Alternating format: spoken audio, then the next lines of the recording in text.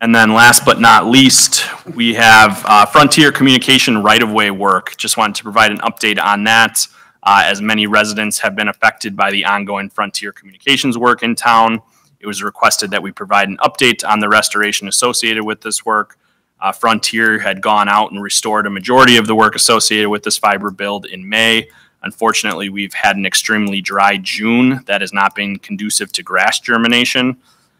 Frontier will be assessing these disturbances once the weather begins cooperating and intends to restore. Administrator Boblik and myself spoke with Frontier earlier today and explained the city's stance on this and what we expect moving forward. And we are all in agreement of what needs to be done. To add to this, the city still holds the right-of-way permit bonds for this work, and we will not release these until work has been sufficiently restored. So, I agree with some of what you said, but not everything. Okay. They restored the boulevards, but when they want to blame everything on the rain, I would invite anybody to go over and look at my boulevard, and I have a sprinkler system. That last month, my water bill was $581, to give you an idea of how much water I've put on my lawn. And it is disgusting what they got. I got no grass. All I've got is weeds. It's the product that they've used. They have abandoned our city, I would say, for at least the last 6 weeks. And it don't matter what boulevard you drive by, they look terrible.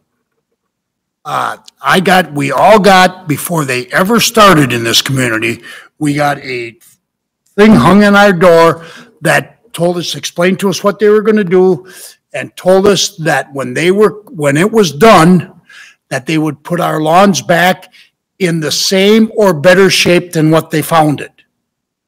Now, they haven't worked on my lawn for a month and a half, 2 months. They've put black dirt down and they've spread some seed out. To me, that looks like they think they're done. And there's no way that they can tell. And I can take any pictures I want. I've sent pictures to Phil. And I'm talking about my lawn. But I can go to just about every place that they put their backhoe down. And it's the same thing. And you know, I tell them that it ain't our responsibility to water. And they completely deny that. They tell me that it is our responsibility to water. And I can tell you that on the corner of Red Pine and Slifer, there's a 2-acre parcel in there that they tore up about 4 different spots. There ain't even any water on that lot. How do they expect people to water it? We plant trees in boulevards in the city. Seen it today. We take a city truck down and we water our trees that we planted in people's boulevards. They've made no effort for that whatsoever. And I talked to the gentleman yesterday, I believe it was, and all I get is a whole bunch of, you know, he's not doing this and he's not doing that and he's not doing this. And I just keep reminding him, all I'm asking for is what you told me you were going to do before you ever started. And I believe the city should take a stance on this. The city of Portage should protect the property owners and take a stance with them and give them a date of when this is going to be acceptable. It's going to be done and accepted. Not because they're going to come back in August, they're going to, you know, and then we're going to deal with this all winter long and we're going to deal with it next spring. That's bullcrap. They're done. There's no reason that they ain't putting them boulevards back. I don't care. Maybe it's going to take that they're going to have to get sod and put sod down. That's what they dug up in my yard. And that's what they dug up in most of the boulevards was sod. And that's what they need to put down as far as I'm concerned. And the city should take a stance on it. Maybe we need to write a letter from our city attorney to let him know that. And, you know, personally, I believe that if they don't take care of it, the city should hire a contractor to go through and take care of the problem and then file a claim against their bonding company. I'm that serious about it. This is ridiculous. We're in the first part of July, and it looks terrible. Yeah, and Dennis, respectfully, I just kind of wanted to touch on a few of the points that you've made. The first being the abandonment of the city over the last 6 weeks. Quite honestly, I've had a very good working relationship. I just want to set that record straight. Anytime we've had any sort of safety issue that's been brought to city staff's attention, we've notified the contractor who performed the work if there's any settlement.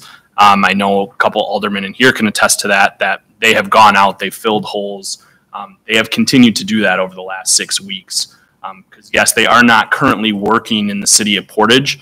However, they do travel to and from the city of Portage each day. Their contract for their regional work here, hotel-wise, is actually with the Best Western in town.